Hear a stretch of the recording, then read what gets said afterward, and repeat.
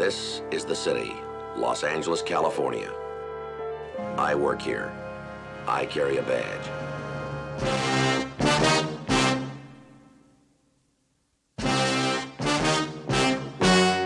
The story you are about to see is true. The names have been changed to protect the innocent.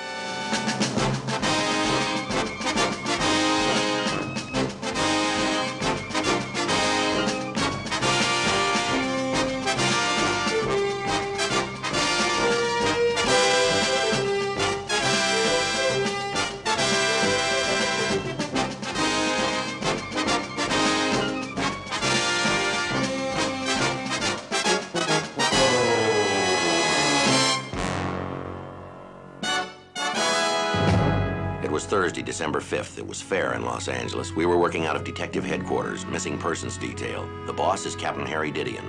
My partner's Bill Gannon. My name's Friday. We were handling missing juveniles. Most of the cases were routine. Some were not.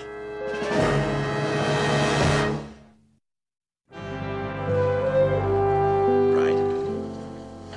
Yes, ma'am. All right, Miss Atkins, we'll be right out.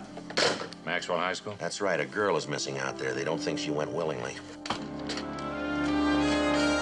9:40 a.m. We drove over to Maxwell High, a new open campus school in the San Fernando Valley. Mrs. Lillian Atkins is the girl's vice principal. We had worked with her before. We knew she didn't alarm easily. Her name is Dorothy Henderson, Sergeant. Age 16, birth date March 8th, 5'2", 105 pounds. Quite attractive, exceptionally well-mannered, and well-liked by her teachers and classmates. When was she last seen? Yesterday morning. As soon as I realized she was missing, I called her home. I called repeatedly all day yesterday and also last night and again this morning. I never got an answer. That's why I called you. Of course, I may be alarmed for nothing. It could be an ordinary truancy. Except I can't help feeling, in view of everything, there must be more to it than that. You want to tell us exactly what happened? Dorothy was in her English class yesterday morning when I had her summoned here to my office. What was that for, Miss Atkins? We're having an open house soon. I wanted to ask her to be head receptionist. Go on, please. Well, Dorothy left her classroom and started across the campus. Normally, it takes less than 3 or 4 minutes to walk here. I see. But she never arrived. Here's a snapshot one of her classmates took of her. You can almost tell from the photo she's quiet, courteous, respectful. During the 3 months she's been here, she's never been absent. Never late, never truant. And I believe that alone would be reason enough to think that something's happened to her. There's another reason, is there? I talked to several of her classmates this morning. One of them, a girl named Barbara Cook, told me an almost unbelievable story. What's that? Apparently, Dorothy has been terrified all the time she's been here. According to Barbara, a man named Harper has been following her. Did she say who this Harper was? No, just that he's out to get her. 10:30 a.m. We talked to the school's registrar. In the meantime, Mrs. Atkins summoned Barbara Cook to her office. You know, if you ask me, you're going to a lot of trouble for nothing. She's probably just out somewhere having a good time. Is that right? Oh, yes. I remember her well. We don't get many older sisters coming in to register younger sisters. Is that so? A week or two before the fall semester began, the Henderson girl's older sister, she gave her name as Carol Henderson, came in to register Dorothy. Dorothy wasn't with her. Apparently she'd been sick, and the doctor wanted her to stay in bed till school started. Well, what about their parents? Why didn't one of them register her? Well, they couldn't. Why not? They were both killed in a plane crash. 11 a.m. We talked to Dorothy Henderson's classmate, Barbara Cook. You're not ordinary fuzz, are you? You're from the Vice Squad. No, miss, we're not. You're detectives anyway. You know something awful has happened to Dorothy. No, miss, we're not sure anything's happened to her. Maybe she just cut classes. Oh, no, not Dorothy. I've tried to get her to cut before, but she wouldn't. She was too scared. Of what? Everything. Everything except us kids. You'd never know she was scared of anything when she was with us. Know what I think? I think she was afraid of you adults, 'cause she had a very unhappy home life. Now, did she tell you all that? No, but it was easy to tell. She never wanted to go home. You told Mrs. Atkins about a man named Harper. Sure, but she's already told you about that, or you wouldn't be here. Well, we'd like to hear it from you. Well, Dorothy had nightmares about him. She told me about one of them. It was awful. He did terrible things to her. He locked her up in a terrible place. This was a dream? Yeah, but he was real. She said he was out to get her, and if she wasn't careful all the time, he would. And a couple of times when we were out walking, she thought she saw him following us and nearly fainted. Did you see him? Well, not exactly. When I turned, he was gone. Sort of. I mean, I just saw somebody turning a corner. He was big, taller than you are. and he had big, wide shoulders. Well, now, did Dorothy ever tell you anything about him? I mean, besides his name? No, I asked her lots of times, but she always got mad. Once she started to cry. She made me promise I'd never tell anybody about him. Did she ever tell you why he was out to get her? No, but she did say she hated him, more than she hated anybody else in the world. She said he was an awful liar, a real creep who pretended to be a friend, but wasn't at all. Did she ever say where she met him or where he worked? No, never. What about his first name? She ever say? No, I'd remember if she did. Did she ever tell you anything about her sister? I didn't even know she had one till she dropped her purse. How do you mean? Everything inside spilled out. I helped her pick it up. That's when I saw all the credit cards and things with Carol Henderson's name on them. Dorothy got real shook up. She made me promise I'd never tell anybody anything about them, especially what I saw in one of them. What was that? Dorothy's sister is a model at Faye's Fashion Salon. 11:50 a.m. We tried phoning Dorothy Henderson's home again. There was still no answer. We requested that a patrol unit check the address. Nobody was home. We drove over to the fashion salon where the sister worked. Gentlemen, gowns for your ladies, lounging pajamas, lingerie. No, ma'am, we're police officers. We'd like to talk to the manager. Well, I'm Faye Wallace, the owner. This is Officer Gannon. My name's Friday. Introductions aren't necessary. Just state your business. What is it? Some petty ordinance I violated? Are my trash cans blocking the driveway again? No, ma'am, we'd like to talk to you about one of your employees. Well, which one? I've 18. Carol Henderson. She's not here. Now, is there anything else? Do you know where we can find her? I do not. And if I did, I'd go there and fire her. And with good reason. I could have given her a great career. I could have made her one of the leading mannequins in the business. But she runs off with that man. What man is that? Oh, I can't think of his name. I only met him once, and that was enough. Is Harper the name? Harper? No, of course not. Why would you think that? It's Norris. That's it. Jeffrey Norris. Any idea where we can find him? No, I haven't. Probably with her. She told me once he was in computers, but I wouldn't listen to anything else about him. I didn't like him, and I told her right away he wasn't any good. Handsome men never are. But would she listen? Would she let me look after her? Would she even return my confidences and be my friend? No, not at all. What's this all about anyway? Has she done something? No, ma'am, we're just trying to locate her younger sister. Sister? Carol has a sister? You didn't know? That's what I mean. In spite of everything I've done for her, she kept her personal life a total secret. That's gratitude for you, isn't it? Yes, ma'am. She looks after the child. That's right. It's hard to understand. She's not the type. And even if she is, Norris isn't. A little girl would get in his way. And you know what that means. No, ma'am. What does that mean? He'd do something about it.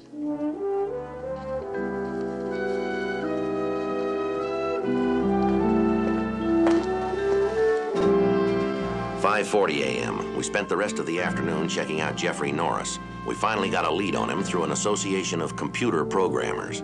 Well, thank you very much. Norris does work for Gardner Data Systems, but he's on a leave of absence for a month. Maybe her boss was right. Maybe they went away together. She could have left Dorothy with a friend. Or on her own. Joe, Bill? Barrett? I checked out that Henderson apartment for you again. Nobody home? That's right, but the building superintendent was in this time, so was a neighbor. They both swear that Carol Henderson hasn't got a sister. She lives alone. Anything else? No, thanks. Not now, Barrett. Right. Her boss didn't think she had a sister either. Yeah, I know. Maybe she doesn't. Maybe, except for one thing. What's that? Somebody's been going to that school. Joe, there's a lady waiting out here to see you. Want to send her in? Sergeant Friday? That's right. I believe you're looking for my sister. My name's Carol Henderson.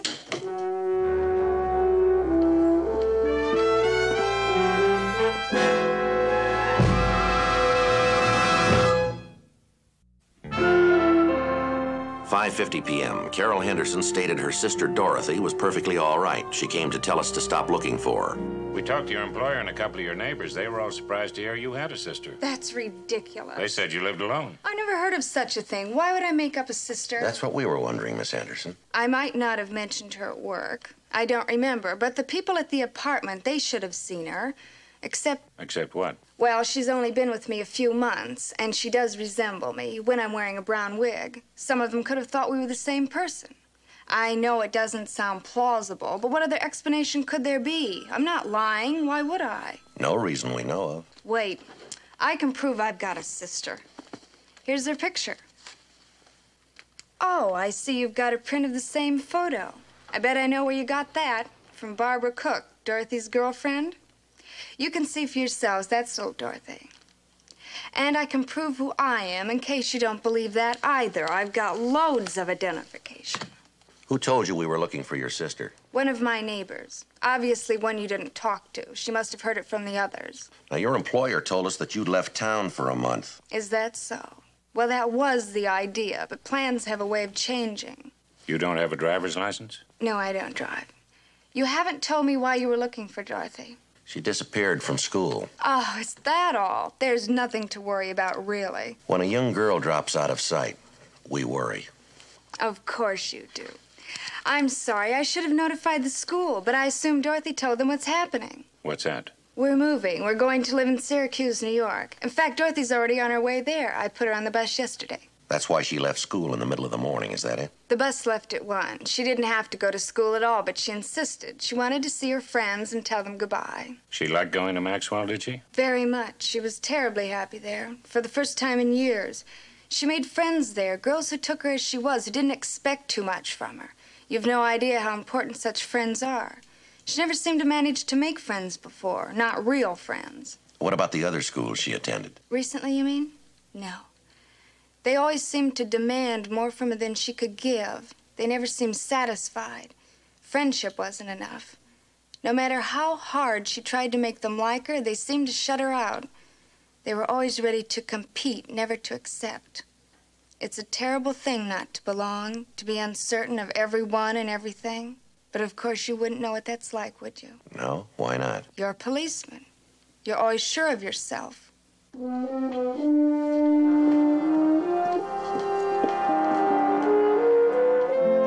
6:20 p.m. Before checking out for the day, I went over the Henderson package again. 7 p.m., I decided to re-interview some of Carol Henderson's neighbors. One of them, who was not at home before, told me Carol had gone to visit her parents in Portland, Oregon. 9 p.m., I returned to the office and sent a teletype to the Portland Police Department. Friday, December 6th, 8:30 a.m. The reply was waiting when I came in. Morning, Joe. Brought you some coffee. Thanks.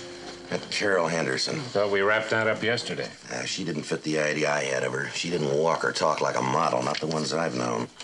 Last night on my way home, I stopped off and re-interviewed some of her neighbors. I caught a couple of them in that weren't when we were out there last time. Yeah? Listen to this. Carol Henderson, according to all of them, is 5'7" at least in her bare feet. That girl yesterday was stretching to make 5'4" in high heels. She does wear glasses, but only for reading. None of her neighbors have seen her all week. None of them told her we were looking for her sister. You're beginning to add. What's the total? Teletype, Portland PD. Carol's there visiting her parents. Jeffrey Norris is with her. They were married last week. Last August, she lost her wallet on Hollywood Boulevard. It contained all of her ID, credit cards, driver's license, the works. That raises a couple of questions. Yeah, who did we talk to yesterday? One more. Yeah? Who told her we were looking for Dorothy? 9:20 a.m. We drove over to see Barbara Cook again, Dorothy Henderson's classmate. We explained the reason for our visit to Mrs. Cook. She called her daughter in. Oh, hi. I hope you don't think I'm playing hooky or anything today. My first class doesn't start till 10:30. We know. These officers want to ask you some more questions about Dorothy. Oh, sure. Now, have you seen Dorothy since we talked with you yesterday? No, sir. Not since she left school. You sure about that? Yes, sir. Haven't you caught that kidnapper yet? Oh, I bet he's done something awful to her already. Barbara. I bet he grabbed her, threw her in his car, and drove down to Mexico or somewhere with her. Barbara, that's enough. I'm sorry, Sergeant. I just don't know where she comes by that morbid imagination. It's not imagination. She was afraid of a man, and his name is Harper. Well, that may be so, but you don't know if he had anything to do with her disappearance now, do you? Well, no, not exactly. But if she was afraid of him, he could have kidnapped her. Yes, he could have, but he didn't. How do you know for sure? Her sister came to see us yesterday. She said Dorothy's on her way to Syracuse. Oh, then everything's all right. Yes, except for one thing. How did Carol Henderson know we were looking for her sister? Nobody at school told her or Dorothy. They couldn't have. They haven't seen them. Maybe she heard it on the radio? It wasn't on the radio. No, somebody talked to Dorothy or Carol yesterday. Somebody we talked to. It wasn't me. It wasn't, honest. Barbara. I'm telling the truth. I swear it. Whenever she says honest and starts swearing it, she's usually lying. Mother. Now, don't mother me, young lady. Did you tell Dorothy these officers were looking for her, or didn't you? If she's on her way to Syracuse, she's all right, isn't she? There's still a few things we have to clear up. Dorothy hasn't done anything wrong. We're just trying to help her. And you can help her, too, by helping us. Go on, tell them. I promised her I wouldn't tell. You did see her? Yesterday, after school. She was waiting for me. She wanted to know what happened after she didn't go to the VP's office. She got real scared when I told her about you. She even started to cry. What'd she say? She said she'd have to go away. She said she didn't want to, but she'd have to. She said I was the best friend she ever had. And she said I was her only true friend. All right, go on. She knew all the other kids at school, but she liked me best. She even gave me something to remember her by. What was it? Just an old case for her glasses. I told her once I liked it just to make her feel good. I wonder if we could see it. You can have it. I don't want it. We didn't know she wore glasses. She didn't, but she had them in her bag all the time. The optometrist's name is on it. 11:40 a.m. The optometrist's office was in Beverly Hills. We drove over to see him. Well, you were lucky to catch me in. Usually I start an early weekend on the golf course. But I have a couple of old, important clients coming up from Palm Springs. Couldn't say no. You know how it is. Yes, sir. Any idea when she first got the glasses? No, sir, we don't. Well, one thing for certain, it had to be in the last 6 months. Why's that? Well, I didn't stock this particular kind of case before that. As a matter of fact, I've discontinued it. Not too many people choose it. Too colorful for most. Do you keep a record of those who do? Yes, we do. This particular case runs $1 more. And the way it looks, there were only 10 who paid it. How old did you say the girl was? 16. 5'2", 105 pounds, dark hair, wears it long and loose the way the kids do. No, I'm afraid not. And we can eliminate these 4 right away. They weigh 150 or more. I remember nearly all my clients. Most of them have been with me for years. And let's see, we can eliminate these 2. They're men. And that leaves only 4, and none are under 20. Sorry. You sure? Completely. Well, thank you anyway. Any of them 25, maybe? Well, as a matter of fact, yes. 2. 5'2", 105 pounds? Well, that eliminates one of them. Can you describe the other one? Well, she's a pretty girl. Average. I'm afraid I'm not much good at descriptions. If you want to know anything about facial contours or eye shapes, I can tell you that, but... Remember the color of her hair? Yes, blonde. How was she dressed? Very smartly, quietly, but effectively. Quite effectively. I think it was a tailored suit. High heels? Yes, I remember noticing them. They were quite high. Carol Henderson. Yeah. Dorothy had her sister's glasses. Wait a minute, did you say Henderson? If that's the name, this isn't the one. What name did she give you? Lawson. Shirley Lawson. And that's her real name, I know. How's that? Well, her mother works in the restaurant right next door. 12:30 p.m. We went next door to talk to Mrs. Lawson. Mrs. Lawson? Yes, that's right. We're police officers, Mrs. Lawson. This is Bill Gannon. My name's Friday. What's the matter? Has something happened? No, ma'am. We'd just like to talk to you about your daughter. Well, that's what I mean. Is she all right? As far as we know. Do you know where she is right now? At school. There's a football game or something later. Now, by school, you mean Maxwell High. No, of course not. She graduated from high school some time ago. She's going to junior college. Would you describe her for us, please? She's got dark hair like mine, except sometimes she wears a blonde wig. She's about my height, 5'2", I'd say. She's lost a little weight lately. Must be down to 105. Does she wear glasses? Yes, sometimes. She's got contact lenses, too. Does she have a red tailored suit, long sleeves? Yes, she does. What's this all about? A woman answering that description came to see us yesterday, and she gave her name as Carol Henderson. We were looking for her younger sister, Dorothy, who disappeared from school. Do you think Shirley was this Carol Henderson? Yes, ma'am, we do. But this sister, Dorothy. My Shirley's an only child. She hasn't got a sister. Who is she? Well, now, maybe you can tell us, Mrs. Lawson. Is that your daughter? Yes. Yes, that's Shirley. You say she's been going to high school? Yes, ma'am, since the beginning of the semester. 3 months, and I thought she was going to junior college. You don't seem too surprised. Her psychiatrist said something like this might happen. She's under psychiatric care, is she? She sees him one evening a week. Maybe if you want the whole story, you should talk to him. I don't really understand it too well. All right, if you'll be good enough to give us his name and address, please. I'll write it down for you. And I'd be grateful if you'd come and tell me what he says. Yes, ma'am. I'll be at home waiting for Shirley. That's the second address I've put down. All right, ma'am. This is the psychiatrist's name? Yes, why? Dr. William Harper. 2:30 p.m. Dr. Harper met us at his office. We explained the situation to him. Like the girl's mother, he wasn't surprised. So Shirley first posed as Carol Henderson to enroll her mythical younger sister, Dorothy, in high school. And then she dropped the Carol identity and attended school as Dorothy. Yes, sir, that's how we see it. Yesterday, she created Carol again so she could come and tell you people Dorothy was all right. And, of course, I'm the villain in her drama because she feared I'd have her committed if I found out about her masquerades. You know, in spite of my many years of experience, the ingenuity of my patients never ceases to amaze me. And there's still something that needs explanation. Why did she choose the particular identity she did? Well, the real Carol Henderson lost her wallet, and all of her identification was in it. And Shirley found it, and perhaps it even suggested the entire episode to her. Yes, sir. There's something else that needs explaining, too. What's that, Sergeant? Why did she do it? Shirley Lawson is an extremely unhappy woman. Her father's death, a disastrous love affair, together with other events, have given her a sense of failure. And such a feeling soon engenders other defeats. Soon a cycle is established. Inadequacy creates inadequacy. Well, she didn't appear inadequate yesterday. Of course not. You see, she wasn't herself. She was someone else who was adequate. In her own life, the feeling of inadequacy had obviously reached a point at which college life became impossible. She felt she couldn't compete. She felt she was continually disappointing her professors. The cycle continued. It had to be broken, and that's exactly what I've been trying to accomplish during my weekly sessions with her. Apparently, the patient succeeded where the doctor failed. In what way exactly? She broke the cycle herself by going back to a time when she didn't feel inadequate. A period in her life in which she could reestablish her self-esteem. A time in which, in a sense, she could rest and recuperate. You might say, coast a little while. I see. And I approve. She could have chosen a far more disastrous solution. Personal harm, suicide. In fact, that possibility still exists. You'll both have to be very cautious, or we could have a serious setback on our hands. How do you mean, Doctor? Well, when you see her, please be extremely careful, won't you? Yes, sir, we will. Whatever you do, don't add to her own self-condemnation.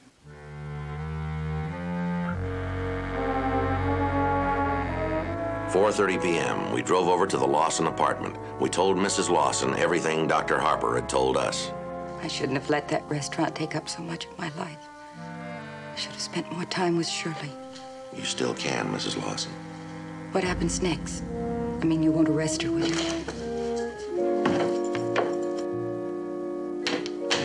Oh, it's you.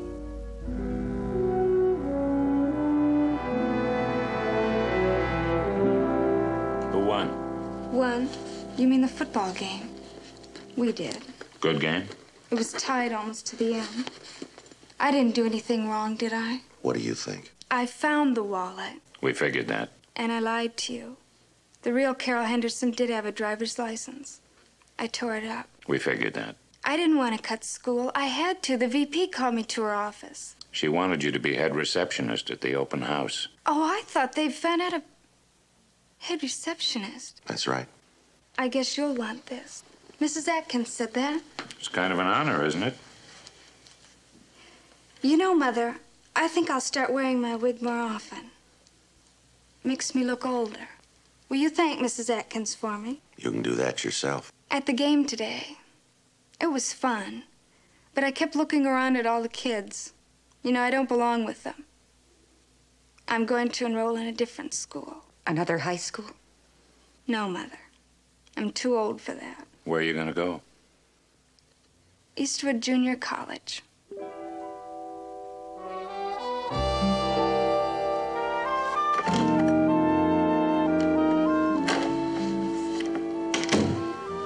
Well, what do we put in the report?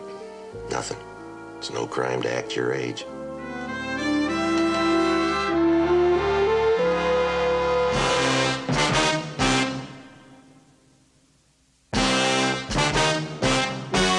The story you have just seen is true.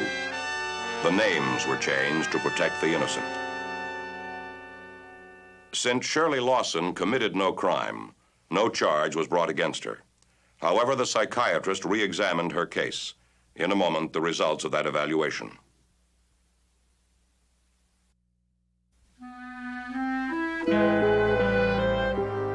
In view of her own efforts to adjust, Shirley Lawson's psychiatrist reported a favorable prognosis and instituted practical therapy.